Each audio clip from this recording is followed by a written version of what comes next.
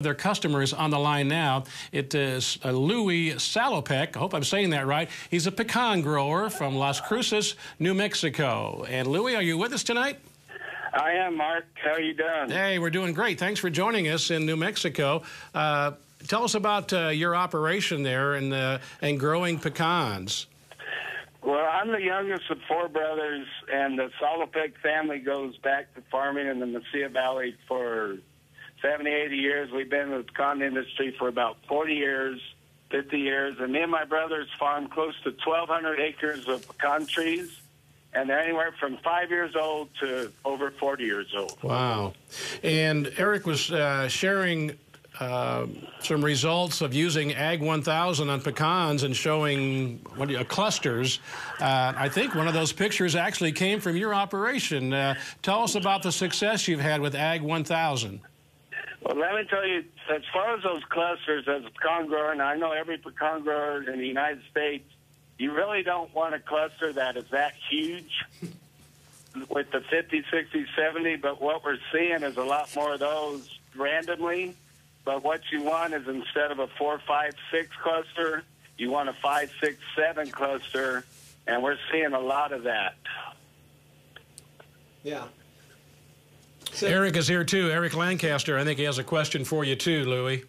I was kind of wondering, sure, what else could you describe that you're seeing on your operation besides those clusters? Because those clusters have been kind of, they were almost a bit of an entertaining factor last year when they were all shellacked and put in the office. Yeah, no, that's the cool part. Like I said, seeing the little bigger clusters. But what we first saw was the deep dark green color of the leaves when we first started applying it, and then the leaf size gets bigger. And of course, listening to Amber and Eric, you got a bigger leaf, you got a deep dark greener leaf, it's going to perform better. And then the Ag 1000 helping set a little better cluster with all your clusters will add up.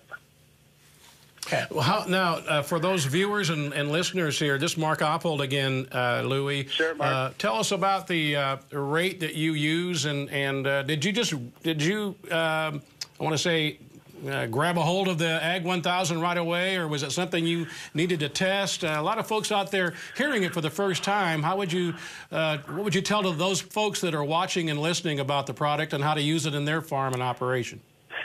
Well, what you want to do, first of all, is commit for minimum 3, 4 years. That's what you got to do, is commit from the beginning.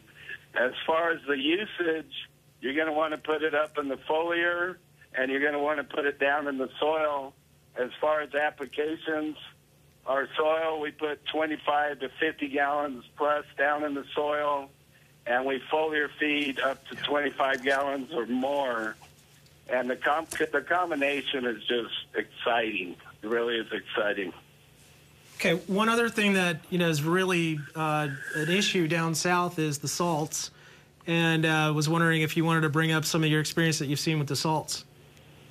You know what? On the salts, we got a bunch of case studies already, and like I said, you got to commit. You got to commit for at least for a few years of test studies. But salts, we already have it all case study documented.